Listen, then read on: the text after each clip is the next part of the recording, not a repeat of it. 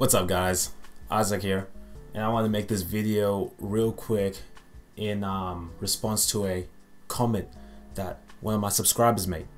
And this subscriber said that he understands that we shouldn't worry about things that are out of our control. We shouldn't worry about it. He understands that from a logical perspective, but he wants more practical ways of dealing with it. And this is important because many people fail to understand that understanding something from a logical perspective is only one element of complete understanding. It's only a fraction to a bigger element is the emotional aspect of understanding. For example, everyone logically understands that smoking is bad for you, and yet there's millions, possibly billions of people that smoke. Everyone understands that eating junk food is bad for you, and yet everyone eats junk food. Everyone understands that kale shakes are really good for you, but how many people have kale shakes? Logical understanding is only a small element. The emotional aspect is more important.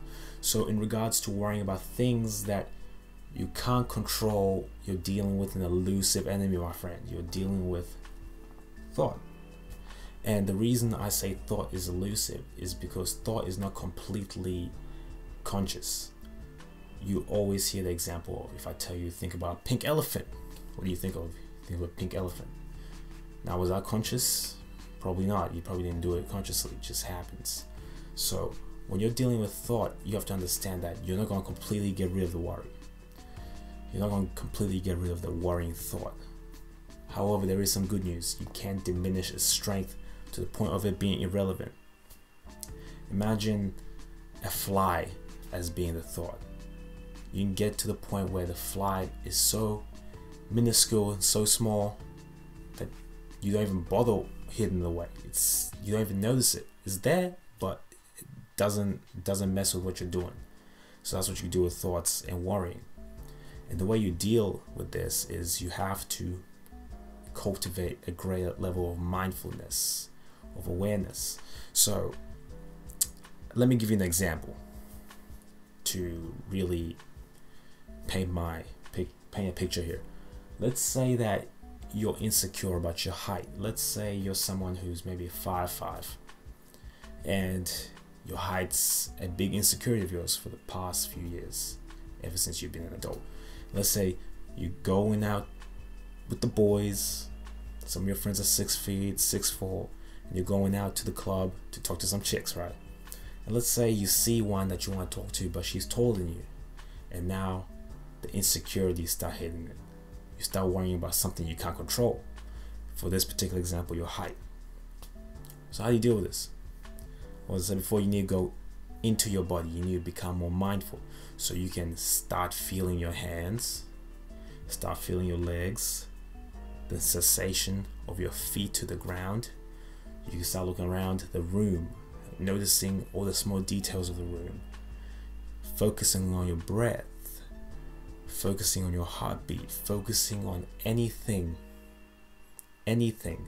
else besides the thought. Because whatever you focus on, that's where your energy is going to go. And we all know the first law of thermodynamics, don't we? Well, I do. I've got a freaking thermodynamics textbook over here. The conservation of energy. Energy cannot be created nor destroyed. You can only transfer it. So transfer the energy from being stuck in your head to going into your body, and you diminish the strength of the thought. I know it sounds very esoteric, sounds very wishy-washy hippie, but this is the practical ways of dealing with it. This is how I've dealt with it, because I too have worried about things I can't control. I remember when I was younger, I used to worry. I used to always have a thought. Whenever my parents left me, whenever my parents went to the shops, I was, I don't know why, but I always had a thought that, oh, what if they die today? Today's the day they're gonna die. Which of course is a terrible thought to have when you're a kid. But as I start growing up, whenever this thought popped up in my head, I started using these methods of focusing on something else. Whether it be the video games I'm playing, whether it be my breath, my walking, putting energy into something else, and the thought strength diminished. It was still there, but it diminished.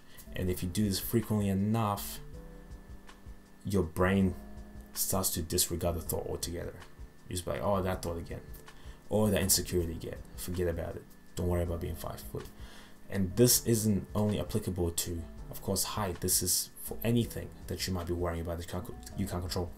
Maybe at a job interview and you're not sure if you did well or if you totally blew it and you have to wait 3 weeks for the results or something. And so your brain always going off. Oh, did you do well? Did you pass? Did you do shit? Something you can't control. It's already been done. You can go into your body. You can focus on your breath. Focus on your senses you've been given. And trust me, the worrying will go away, will diminish. So that's a practical way of dealing with worry, especially worrying about things that you can't control, right? So if you like that video, make sure you like it, make sure you subscribe, leave a comment down, discuss if you have any other ways of dealing with this to help our buddy out. Also, if any of you guys have more questions that you need answered, that you feel will help everyone else around here, help us improve, get better, become beasts, leave them down below and I'll give my best chop at answering it. Until next time, guys, peace.